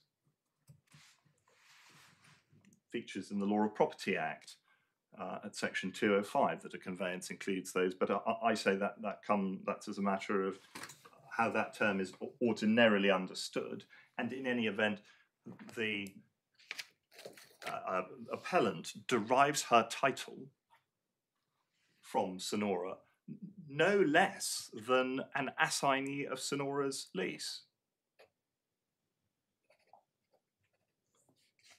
Learned Friend is seeking to restrict the principle by reference to language which isn't there. Now, of course, I accept that Hopgood and Brown is an assignment case, but that doesn't matter. It's the principle that somebody who derives their title from the landlord can't be in a better position than that party. And I take some comfort, although I don't say that this is a slam dunk, from what is said in Woodfall in tab 19, page 1028.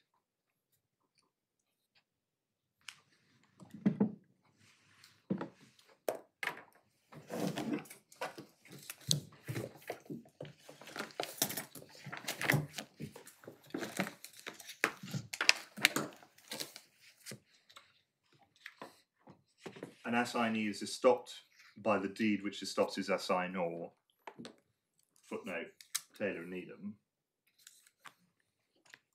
So not only the tenant's assignees, but the sublessees and all other persons who come in under the tenant are estopped from denying the lessor's title, and the editors of Woodfall therefore plainly read the principle that is expounded in Taylor and Needham in the way in which I do. So that seems to be confined to estoppel from denying the lessor's title, which is a very particular doctrine. Well, yes, but what is the estoppel you're trying to set up here? You're estopped from denying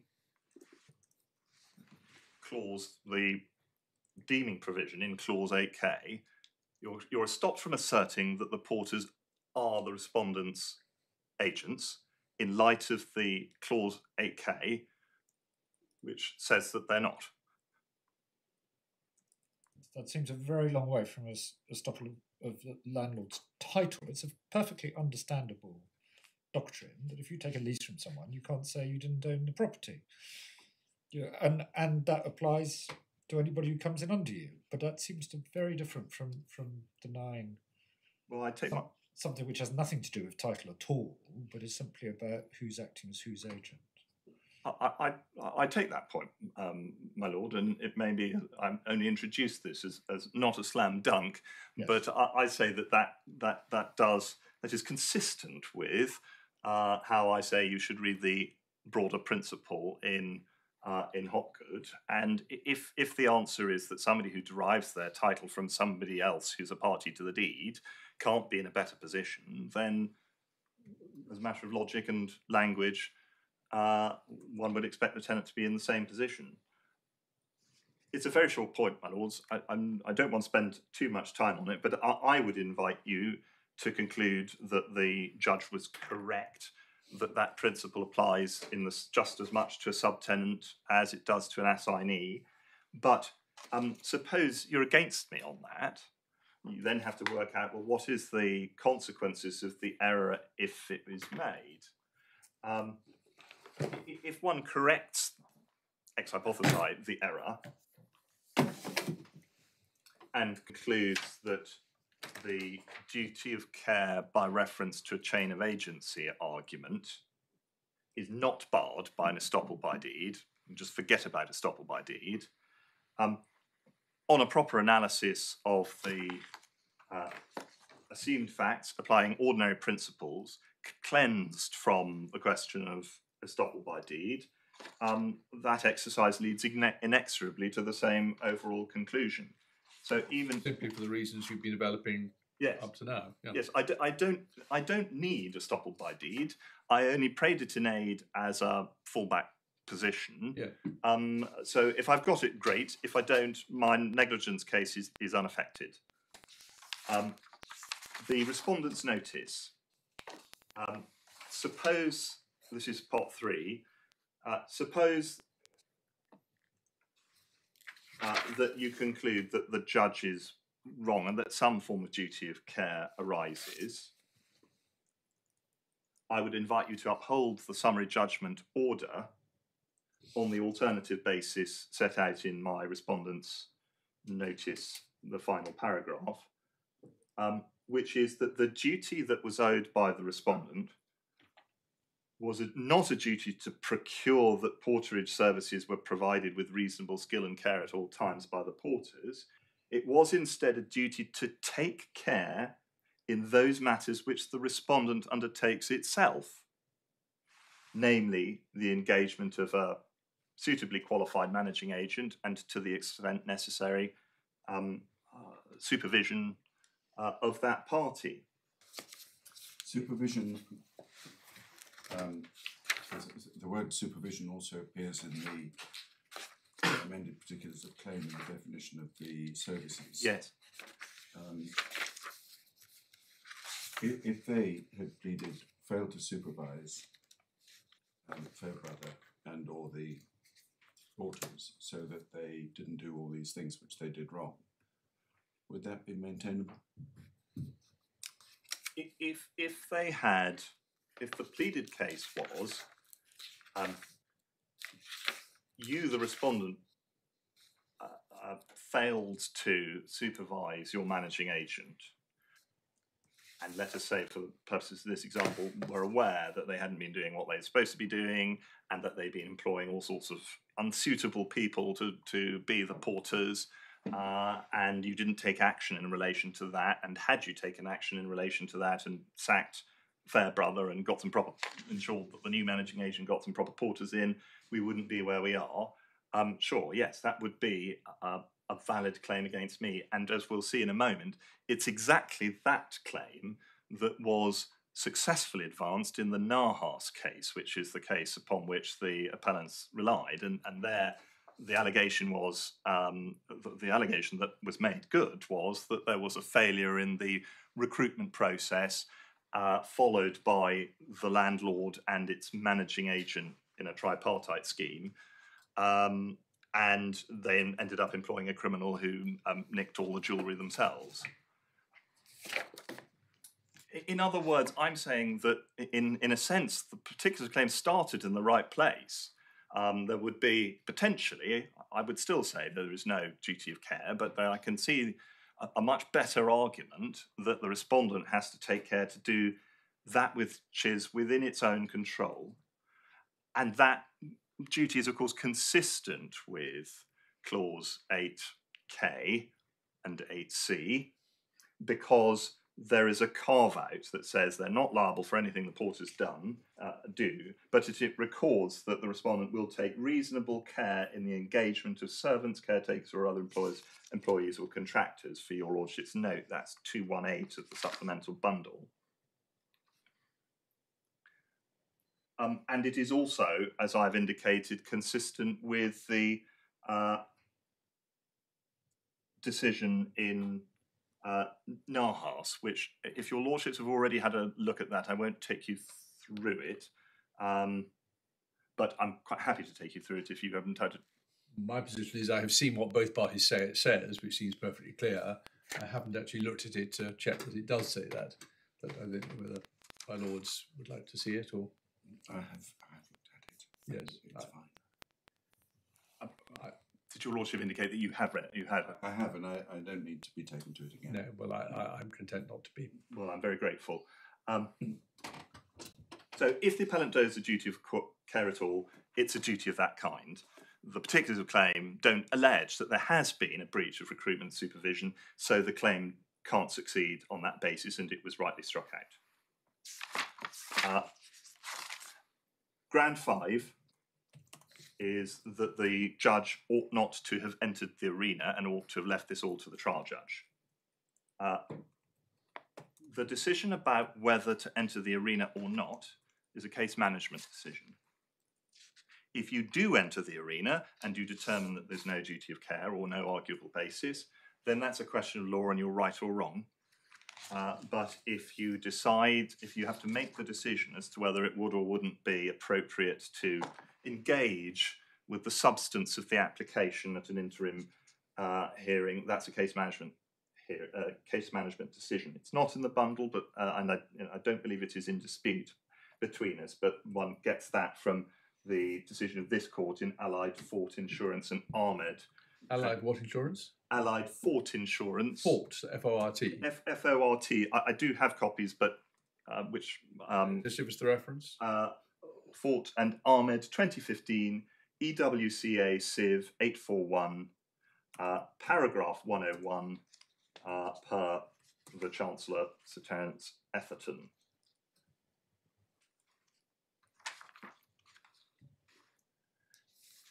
So once you, unless that is impugnable,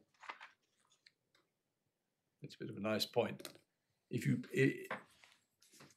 Hard to imagine a case where if you shouldn't have, even with the wide discretion available to you, the case management decision, but you nevertheless came to the right answer on a binary question, could the appeal succeed?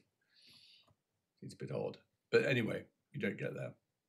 We don't get there, but if Milan Friend is going to succeed on ground 5, it is that the judge erred in the exercise of the case management decision as to whether he should leave it all to the trial judge or take it on himself. And so the question is not whether he's right or wrong, but whether it was within the reasonable range of responses. Well, surely it depends, doesn't it? Summary judgment is only suitable where the facts which might emerge at trial might make a difference. Yes. And if that is the case, then the judge's decision to try and grapple with it is wrong, because he should have not given summary judgment in those circumstances. And well, there's a bit of an evaluative process that goes into deciding whether that's what territory we're in, and he's entitled to be afforded. If that's so, I'd be a bit surprised if that were the case, in truth. Well, my lords, that is the effect of the decision, which is not before you. So it's but let me be clear. It almost doesn't matter whether it's a right or wrong or reasonable range, because this is not an instance where the judge's conclusions could be attacked using either lens.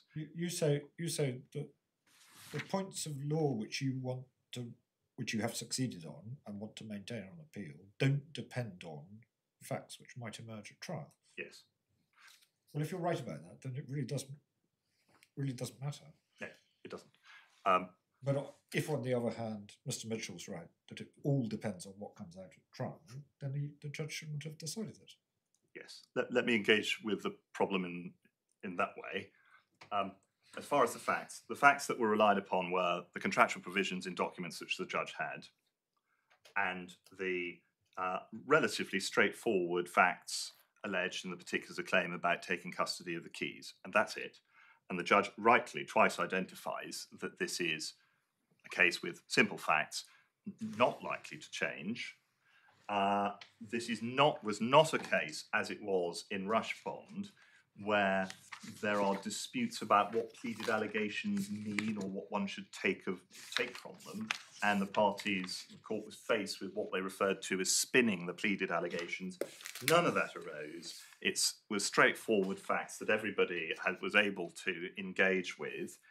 The only basis upon which Learned Friend says that the judge was wrong was that it is said that he ought to have left it for the trial judge because in the context of the direct enforceability point, there might be evidence, direct enforceability in the effect of Clause 10 of the sub-underlease, there might be evidence about what was said to the respondent at the time and things that go towards, evidence about matters that go towards Ground 1 that would be in play. But there's a number of problems with that. One is that way of putting Ground 5 piggybacks on Ground 1, which is, for the reasons I've already indicated, is misdirected because the judge didn't say that they were directly enforceable. I wasn't saying that it was directly enforceable. And the estoppel by deed point is a point of pure law. Either I am a privy, or rather either the appellant is a privy or they're not a privy. And the next reason why that argument doesn't fly is that if further evidence about what the appellant subjectively thought was the meaning and effect of Clause 10 of her sub-underlease, or indeed provisions in the sub-lease at the time she arrived, the fault for that lies with the appellant, not with the judge. Those are matters all within her own knowledge. She could have adduced evidence about those matters, and she didn't. She got my skeleton argument a week before the hearing before the judge, and she responded to it by putting in a supplemental skeleton and arguing out the points of law. She did not, in either her supplemental skeleton below or in her oral submissions, suggest to the judge that she was at a disadvantage in responding to the respondent's summary judgment application without the evidence of the kind that she refers in paragraph 49 of her appeal skeleton. This wasn't an issue. The learned friend did take the point that per rush bond, one should be careful about spinning, and that duty of care is something that is generally better left to the trial judge. Your lordship is going. No, don't worry. I've just reminded myself. I seem to remember in the end, Lord Justice Coulson was quite careful not to be too dogmatic about it. Yes, it's paragraph 3 at page 940 is the important bit. And my learned friend also takes you to paragraph 41.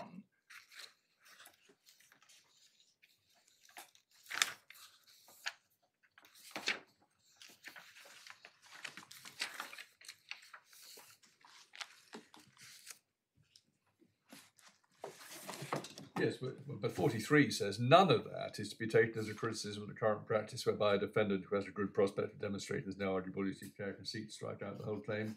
It's perhaps a gentle warning against more speculative applications.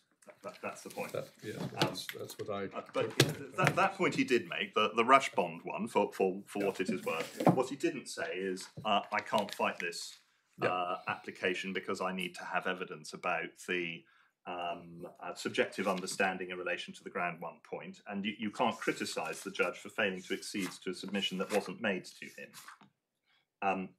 So, in my respectful submission, simple facts, the judge perfectly entitled to reach the view that he could deal with it himself if it's a case management decision, or right. If it's not, doesn't matter.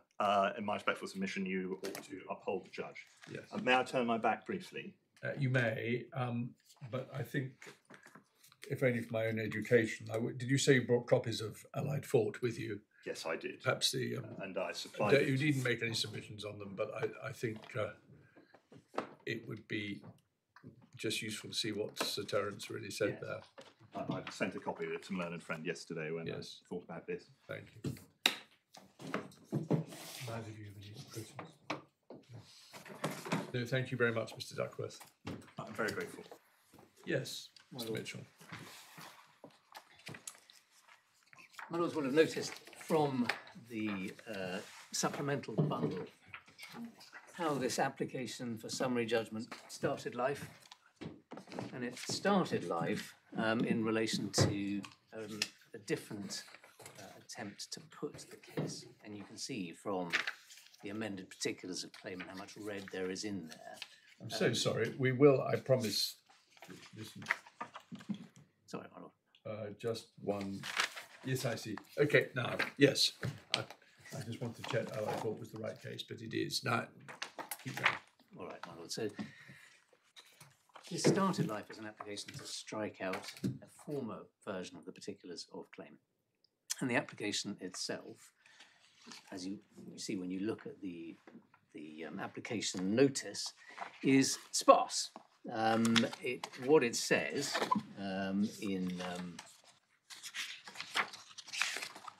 on page 3 of the supplemental bundle, so behind tab 1.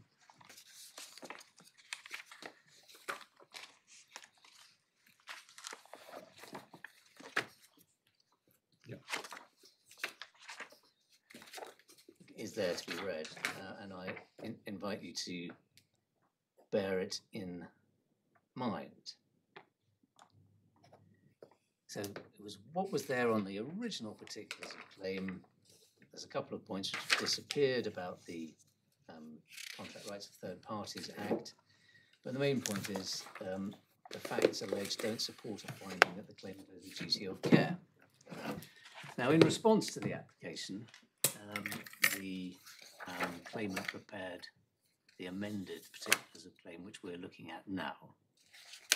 And, I mean, something which I at the time thought was a tiny bit odd is that the learned judge gave permission for the amended particulars of claim, which obviously usually involves there having some prospect of success, because that's the rule for amended particulars of claim. And the application to amend was opposed. However, the way he did it, as he makes clear in his judgment, was to say, well, I'll let you amend, but without prejudice to the proposition that you can all be struck out anyway. So fine.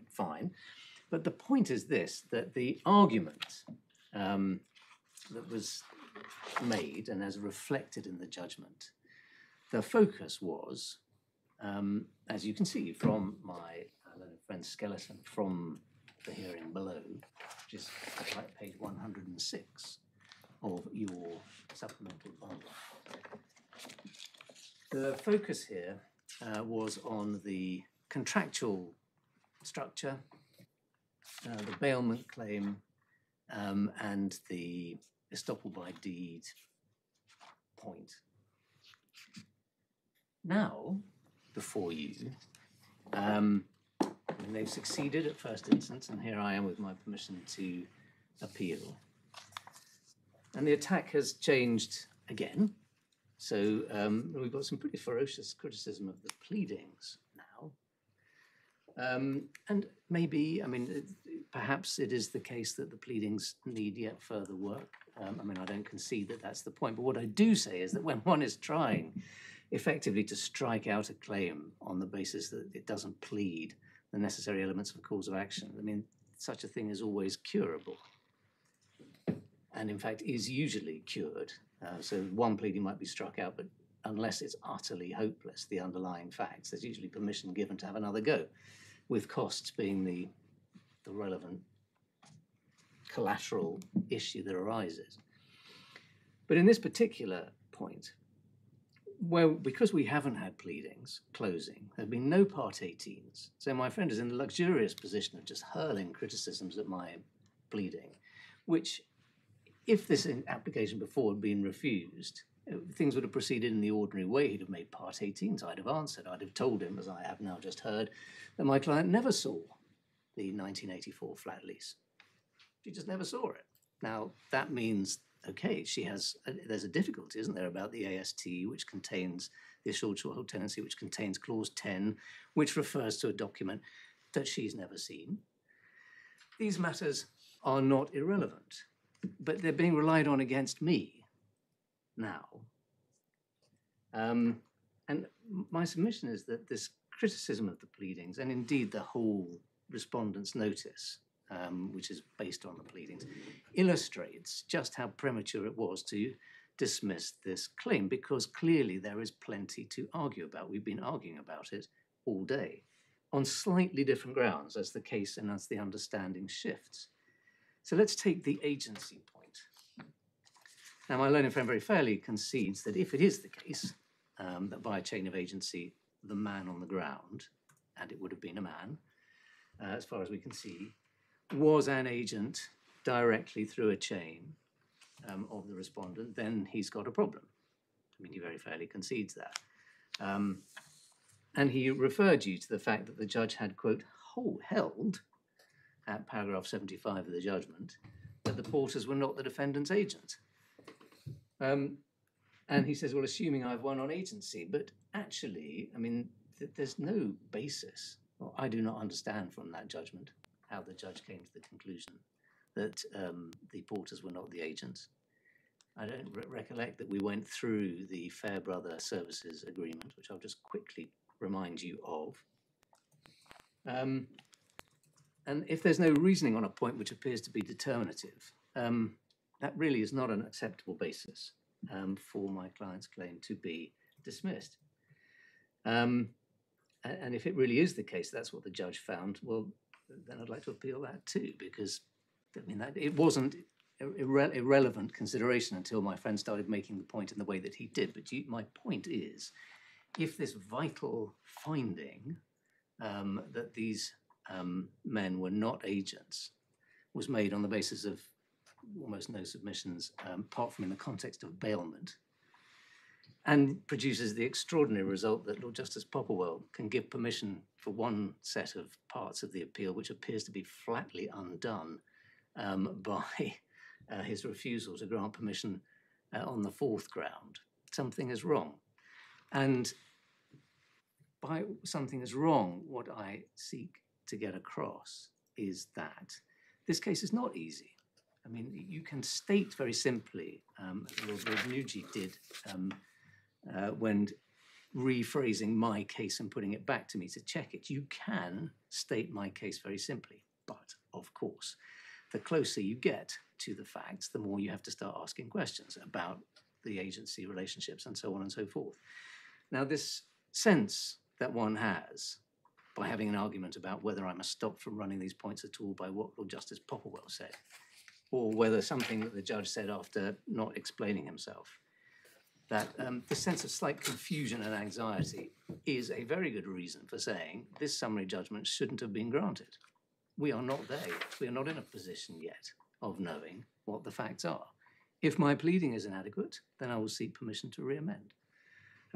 But that is miles and miles away from being satisfied that the facts here that we've been going through with you do not disclose and cannot possibly disclose a claim.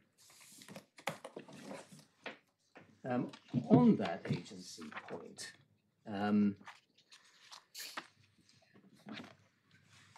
I will come back to this Fairbrother contract, if I may,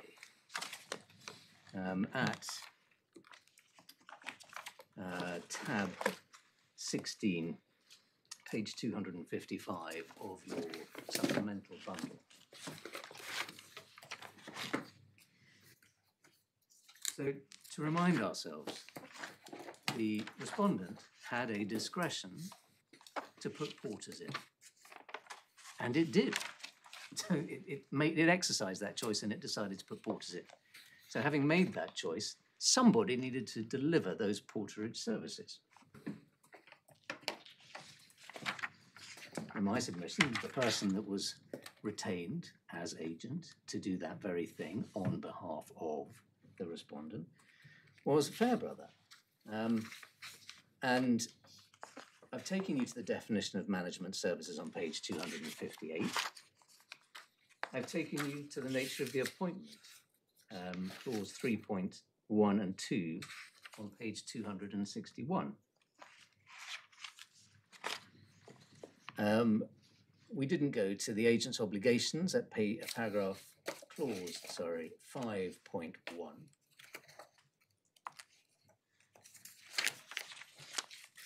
Second. Which page is that? 262, so it's just the next page in the contract.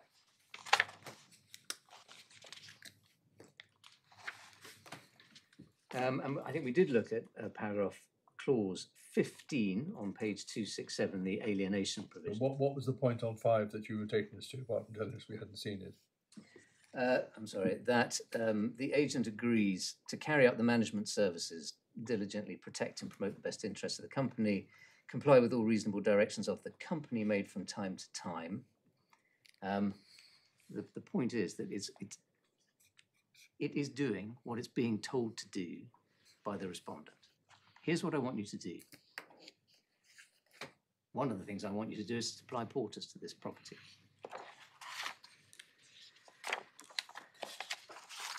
Schedule 2, the management services at page 271. Paragraph 6 of Schedule 2 gives the managing agent permission to enter into agreements necessary with any cleaning, security, services, engineers, contractors, or other specialist firms for the provisions of services and facilities to the property, including, and then any repairs or whatever. So they have permission to use others to achieve the things which they are obliged to deliver. If we go over the page to paragraphs 10 and 11, we know paragraph 10 is different. I'll go to the new paragraph 10 in a second. Paragraph 11, one of their obligations is to liaise with and supervise the porterage staff in the performance of their duties. So the undoubted agent of the respondent is undoubtedly under obligations to do these things. Now the answer which we're given to this is, well, actually, because the men on the ground were employed by a third party, this chain is broken.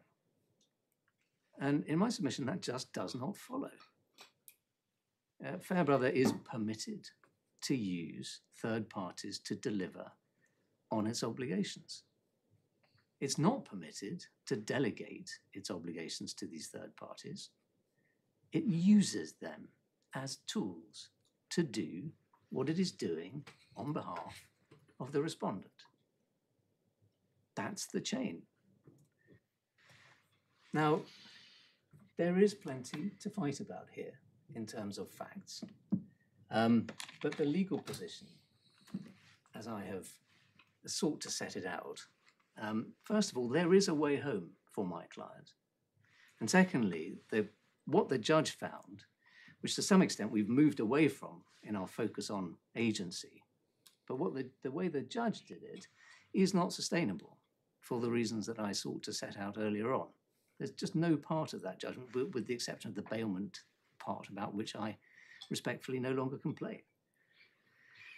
But what I have sought to show you is that this contractual structure thing is just not relevant to my client.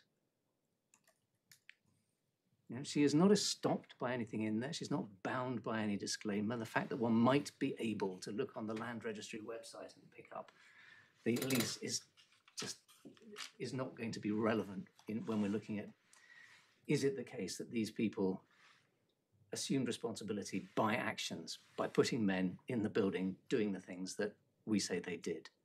I mean, this is a much more primitive type of claim than the more complicated representation claims and words causing damage. So, my lords, I repeat our submission that the judgment below should not stand. It's premature. There is a real case here for my client to make, and the place at which it should be made is at a trial when there have been pleadings, Part 18s, what other applications are necessary to shape the case to ensure that justice is done. But dismissing it now is far too early. Now, my lords, I don't know if I've addressed any of the, if there are points which I have not addressed which you wish to hear from me on in reply. But if not... Not as far as No, not as far as any of us are concerned. My lord, I don't have a right of reply, but may I just say this, that Learned Friend's reply started with 2 new grounds of appeal. The 2 grounds were, I promise this is 2 minutes. The 2 grounds were you should upset the judge's decision because if, contrary to his actual grounds of appeal, the judge was right that the pleaded case can't succeed as it stands, what he ought to have done is to have cured it, invited the appellant to cure it by amendment instead of striking it out. Okay, yes. That's a new ground. It wasn't that point. That wasn't argued to the judge. It wasn't part of the grounds. But I think you've got to restrict yourself if you're asking our indulgence. Yes. Your first point is that's a new point. Yes. What's your second point? Below and here, and it's a case management decision. And the second one is that you should upset the judge's conclusions on agency, which gets him over whether he gets off the beach's point, because there are inadequate reasons for his judgment. I think certainly on that we've heard everything we need to hear from you, haven't we? Well, it's not the basis upon which the permission to appeal was sought and granted, that it's the right decision, but it should be upset for a failure to give reasons, English and whatever it is, now escapes me. That's a separate ground of appeal. Yeah. Okay. I'm very grateful for that further indulgence. You do have a right to respond, but you may not feel it necessary. All I would say, my lord, is that my case is what I say. The characterization of my case, which Mr. Duckworth frequently attempts to assist you with, I would urge you to treat with caution. Thank you. Very well. We will be reserving our decision. Draft judgments will be circulated in the usual way when ready. They're circulated primarily for the purpose of enabling the parties to agree the terms of a consequential order, or if they can't agree them, to provide short written submissions so that we can decide them on the papers at the same time as we hand down judgment. But they're circulated obviously also for the purpose of your drawing our attention to any typographical or other minor factual errors. You will be very well aware of the very limited further circulation beyond counsel, which is justified for those purposes. If you're in any doubt, have a look at the Counsel General for Wales case. But breach of those obligations is or maybe a contempt of court. Thank you both very much for very well focused arguments. If they want